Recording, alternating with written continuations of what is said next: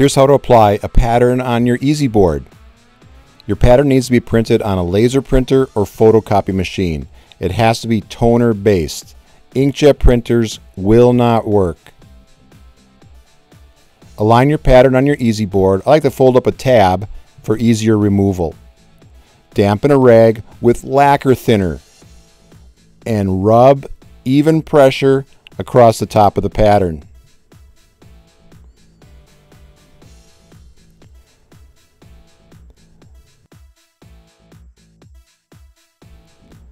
Better too little lacquer thinner than too much.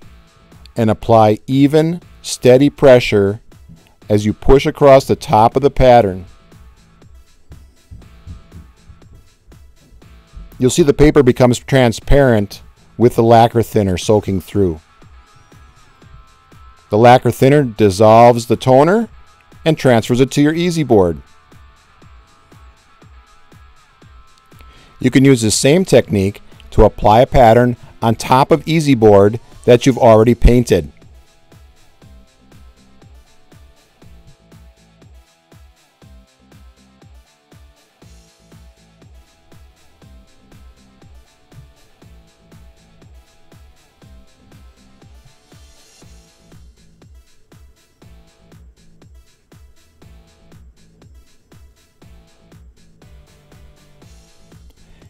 If you've painted the surface black, use white graphite transfer paper and trace over the pattern to transfer it onto your EZboard.